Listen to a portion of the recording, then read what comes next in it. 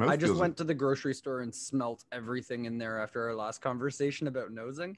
People were looking at me a little weird with COVID going on and stuff, but I was like, Mask guys, off. I'm doing it for my YouTube channel. And they were like, oh, okay, they totally understand.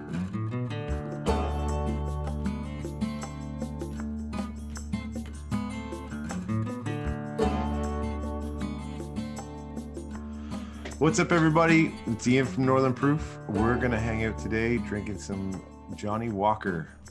Song of Fire.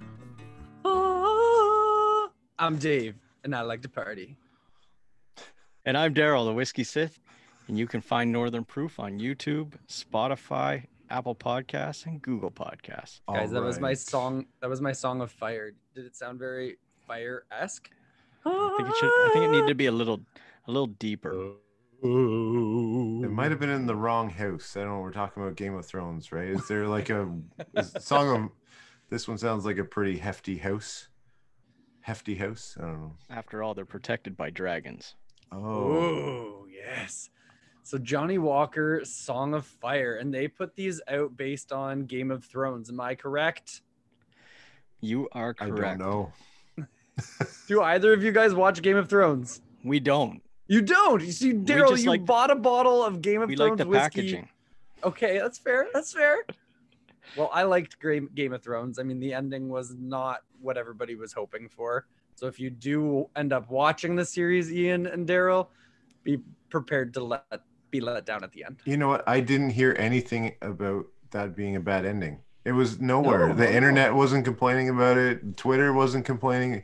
Ooh, there were some upset people about it. I'm kidding. That was a joke. Oh, okay. The world. No, I didn't catch on your sarcasm. The world stopped because Game of Thrones sucked at the end. I know. I always hate it when series like force an ending, right? Like they needed like another 5 seasons, but they couldn't afford it anymore. But like they could afford whiskey, so maybe they're trying to recoup some of their money off of Johnnie Walker. Absolutely. And I think some of the other big Scotch houses, they released other things. I think Oban, a few others did some Game of Thrones releases. 8 or 12 of them. There's a bunch. I think you guys are in for a treat on the Song of Fire. It's a lighter Scotch at 40.8% alcohol by volume.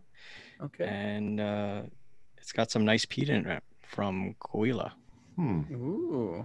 So I found this one interesting. The first time I poured it on my when I was giving it a nosing, it almost reminds me a bit of a bourbon that somebody may have blended with some Scotch. Okay. I was gonna say, did they char the barrels with dragon breath? I do get some sulfur on the nose, actually. So, Song of Fire, they're basing this whiskey off of House Targaryen, which had the beautiful Daenerys from, like, guys, it's worth watching just for Daenerys. Oh, She's boy. from House Targaryen. Here we go. Beautiful. Totally worth it. This is going sideways quick. Wait, is she a dragon? She is the queen of dragons, the mother of dragons. Oh, I see. So she ended up having these dragon eggs and dragons birthed out of them in this fiery flame burst of everything. And she can't be burnt by fire. That's like part of their house. They can't be burnt by fire. So she was the mother of dragons. She had 3 dragons that she walked around with. So pretty badass. So I'm hoping for some pretty badass whiskey when you got a dragon on the label. Not too strong on the nose. I don't really get nothing really like biting me in the face. Dave's on fire tonight. He's ready for this. Dave is on fire. I love it. A little fruity notes. Fruity notes. I'm getting straight sulfur. Sulfur? Yeah, I wasn't kidding. Interesting. Did you fart? No. Before you sniffed your glass? It smells like corn. Did your wife fart in your glass? He said sulfur. That's the smell you get when you light a match, Dave. Oh, okay. You're confusing the lighting of the match after the fart. Yeah, I get like a sweetness to it on the nose. Really? I get like a I think there's got to be grain in here. I think there's got to, is it a blend of single malts or is it just a blend? Darryl, have you read the back of the bottle? I'll do that while you guys talk. I can get that sulfur. Yeah, I see what you're saying. It's not it's not a pungent sulfur, but it's very like subtle. Yeah, it's this weird kind of like. Is it the peat? Like, is it something that's trying to fight the peat? Because I know you said that it's blended with something peaty, but it doesn't really smell smoky to me. Oh, there's peat in there for sure. I think it's a weird. I don't know if it's a weird peat or just something I'm not used to yet. It's almost like a pungent peat. Like the smoke's got a pungent smell to it. It's not a clean peat well, if you can have a clean peat. A clean peat. Yeah, I think it'll be. They don't call it a blended Scotch on the bottle. They just call it a unique blend. So that's a bit of a stray from a normal Johnnie Walker labeling. I could definitely see there being grain in there just based off the nose. Darryl, you said you thought it was a bourbon with Scotch mixed in, so that would lean to grain. Yeah, possibly. That is a very interesting palate. It almost tasted like water to start. I do get the fruit notes, Dave, that you were talking about. Mm-hmm. Like there's I don't know what they are though. Maybe even floral too, like a really odd, not odd. But there's just there's a weird mixing here. Yeah, a unique nose. I get fruity mixed with salty. Salty. Salty coming from the peat. Is it like an apricot or something? Could be. I don't eat a lot of apricots, so I don't pull that very often. I just went to the grocery store and smelt everything in there after our last conversation about nosing. People were looking at me a little weird with COVID going on and stuff, but I was like, mask guys, off. I'm doing it for my YouTube channel. And they were like, oh, okay, they totally understand. Yeah, I got to do this. I'm getting into Scotch and bourbon, and I'm at Bulk Barn just sticking my face into different things. Oh, that's cinnamon. That's cinnamon. It burns. It burns. That's where the burn comes from. It's fairly light on the palate, and then I kind of can feel it a little bit more in the back of my tongue. I'm a little disappointed, to be honest. I was hoping for a little bit more complexity in it. Dave, last week you said, or whenever that was, you said, I can't wait to find the one I don't like. Are we on the way downhill for you? It's not that I don't like it, but I'm just a little disappointed. I had a lot of hype in my mind from the Game of Thrones, Song of Fire, Game of Thrones. They've based this off of like one of the most epic characters in the series. Mm-hmm. So I was kind of hoping for something big, where this is kind of hitting me like a little side character that you didn't really care about as much in the show. And we're coming down from doing some cast strengths, some very strong ryes that have very strong flavors in them. This is the first drink of the night for me, but a blended Scotch, so it's going to be very smooth. Yeah, and I think I don't know. I'm kind of happy about that, in the fact that like maybe I'm getting more and more used to that cast strength with the higher proof, because 40 like it is a lower proof, but normally for me, I still would hit it a little bit harder. So we did the Old World rye from Whistle Pig, which is 3% more than this. Got you. Remember that? And and I said I was a buy on that one at $150. Yeah. Because even though it's similar proof to this, it had that character and complexity. Yeah. And this is not like, this is a lot cheaper to buy. It's not that. What was the cost on this, Darryl? Was it like 50, 60? 50, yeah, think, it wasn't that much. Like it was a very basic Scotch price. Yeah. Like it's around the same as the 12-year-old black. Yeah, so it's a unique nose. I'm not sure if I like it, but it's unique. I'm not a Scotch fan in general. I would lean bourbon unless it's something special. And that sulfur note kind of throws me for a loop. And then the finish, I almost get a vodka finish. Oh, really? I get this super light alcohol. I don't really get any flavor to it. It just kind of sits there. It's a fairly long finish for vodka. It's the most flavorful vodka I've had. No, it does have a very long finish on it. Yeah. Surprising for how much water's probably been added to it to get it down to that alcohol by volume. I find it's got a good minute to minute and a half finish on there. Like you can still feel it at the top of the throat. Yeah, I feel like I'm getting the peaty finish though. Are you? Like I'm getting like Yeah. I've got like a good smoky peaty finish back there. It's not anything strong or crazy powerful, but it's there. There's a hint of it. I don't have any Yeah, water. mid palate. There's something sitting there. I can't peg what it is. And the longer you don't sip on it, the drier your mouth gets. That is and then true. It almost gets a little bit creamy, but not very much. There's a little there. I will be honest. I just had Taco Bell on the way home, so I could be a little skewed. Maybe So that's the sulfur note. Sulfur note, yeah. I don't know. I'm getting almost like a brown sugar on the palate even. Okay. There's something At the a little bit tip of your sweetness tongue? to it. Almost mid. I Really? would say. I'm not getting anything on the tip of my tongue. Maybe Okay. I'm just gonna stick my tongue in it. I have this. It has this weird. Sorry. It's kind of gross. It has this. It got me going. When it first hits your tongue, it's almost like this cloud that kind of sits on it a little bit. The mouth feels a little interesting. It's like a light, and then it kind of dissipates.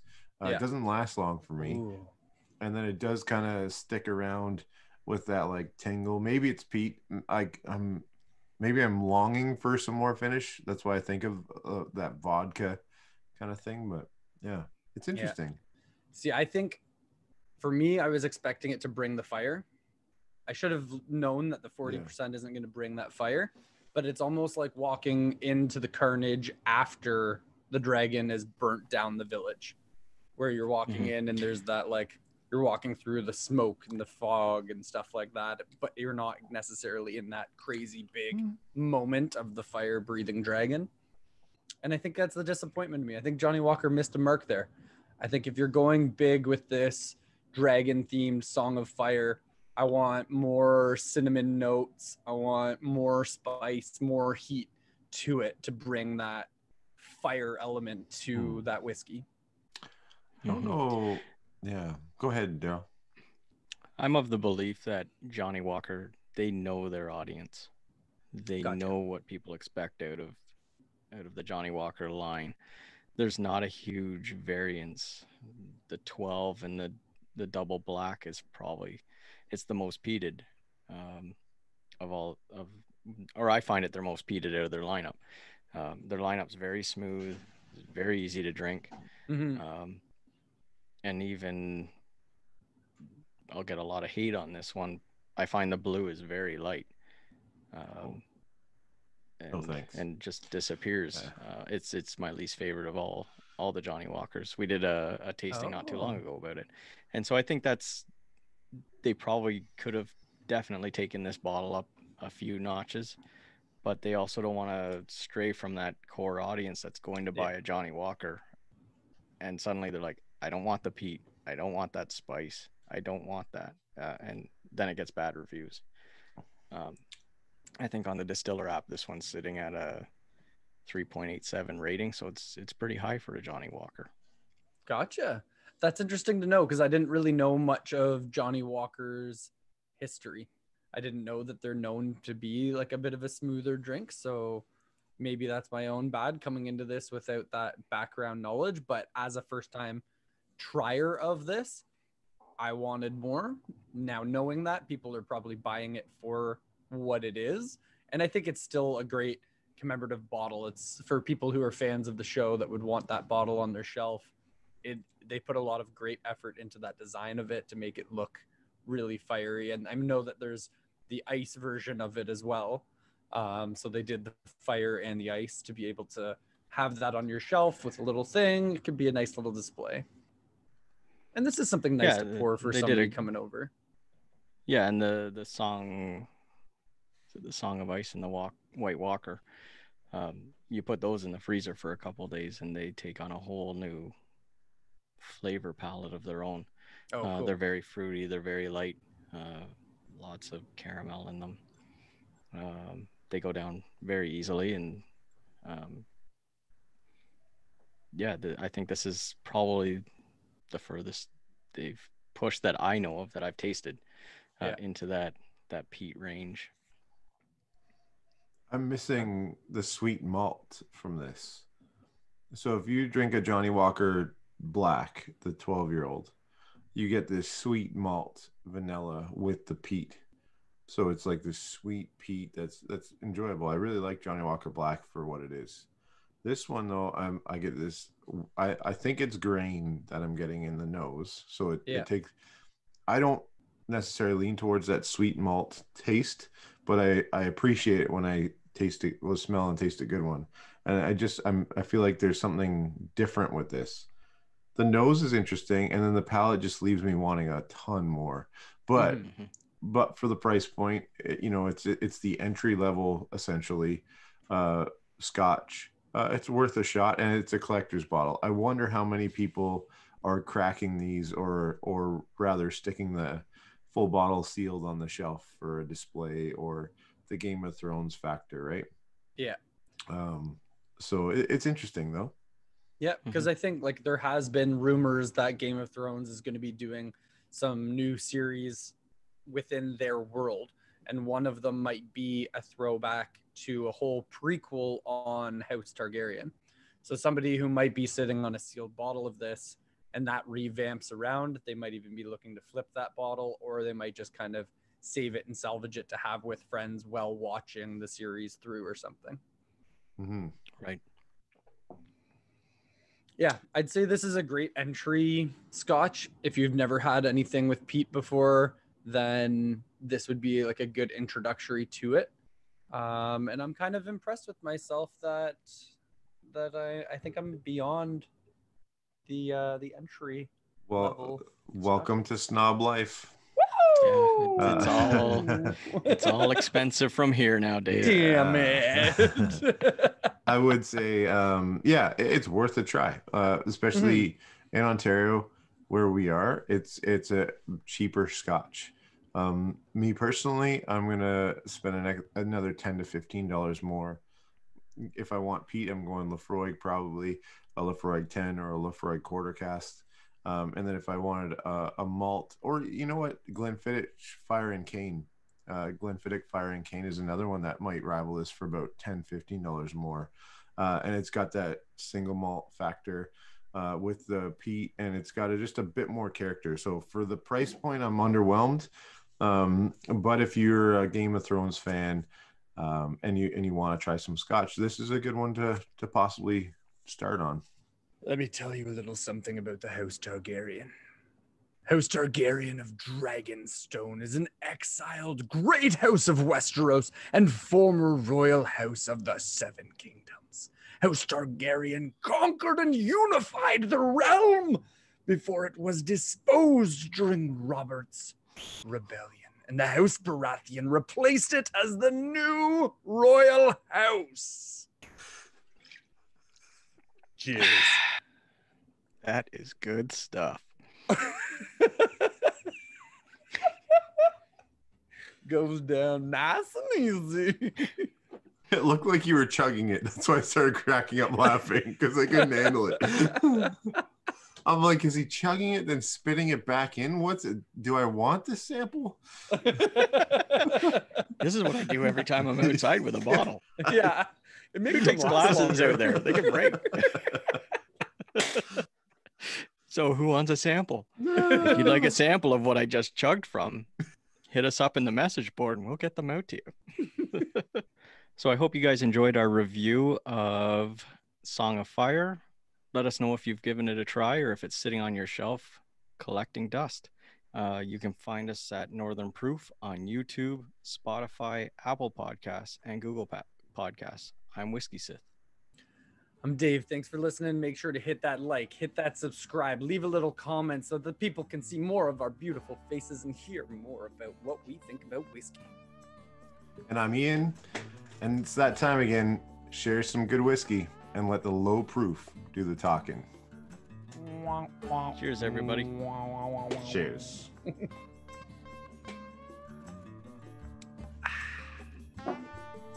Yeah. That's good stuff. There's the peat. right on the last shot. You got to shoot it. Yeah. You need about a full ounce and shoot it, and there it shows up. It's a shooter. There you Yeah. go. That's why I was chugging from the bottle. Now you know. Makes sense. Yeah, because like as a shooter with the dragon, the fire, the logo, you get a smoky finish. So then that's where it really hits. But when I was sipping on it, I wasn't really getting that. Yeah. Interesting. Very cool.